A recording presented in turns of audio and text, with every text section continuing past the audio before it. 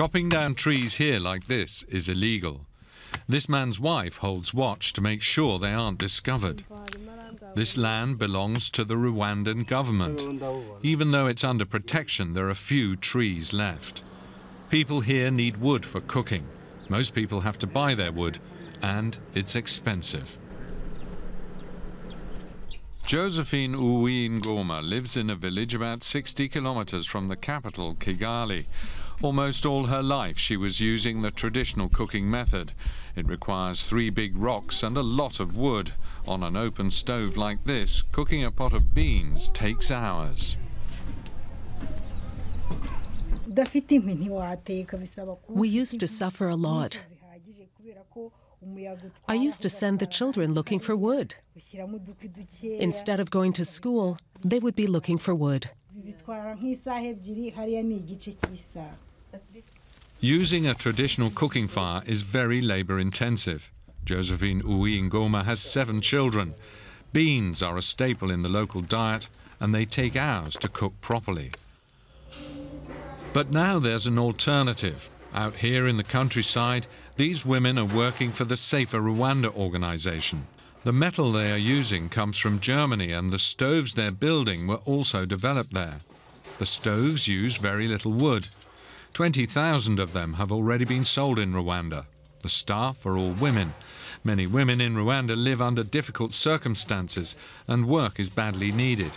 It's one of the legacies of the Rwandan genocide of 1994, when more than 1 million people were killed in the war between the Hutu and Tutsi people. It really affected them so much, to the extent that most of the women became widows.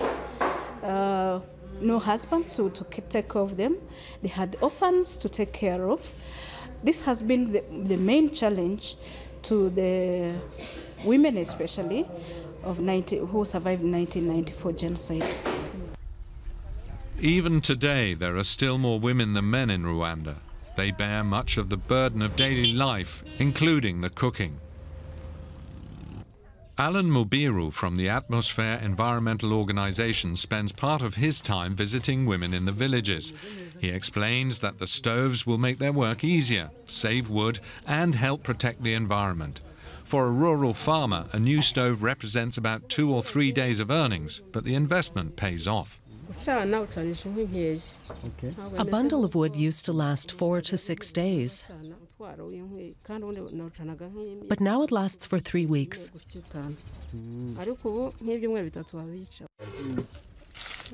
By using efficient stoves, you economize on the amount of wood that you would use. Every time you burn wood, there's a lot of CO2 that goes into the atmosphere. So by using less wood, you emit less carbon dioxide. Approximately each one of these stoves, like this one, saves around 4 tons of CO2 per year. Rwanda's population has been growing rapidly. Today, some 11 million people live in Rwanda, making it one of the world's most densely populated countries. To survive, people here need food and firewood. Under difficult conditions, environmental protection often takes a back seat. Signs of that are evident everywhere. In the spring, the land looks lush and fertile, but weather conditions are growing more extreme. Part of Alan Mubiru's job is educating people on the importance of environmental protection. Illegal logging, he explains, will only make people's lives here more difficult.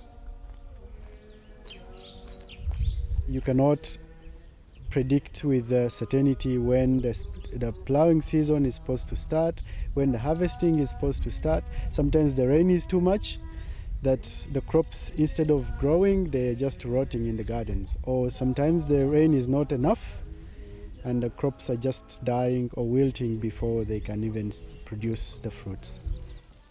This farmer is gathering leftover twigs. She already has a new stove, so one bundle of firewood will carry her through several weeks of cooking. That's a big benefit, especially since none of the trees here can be logged legally.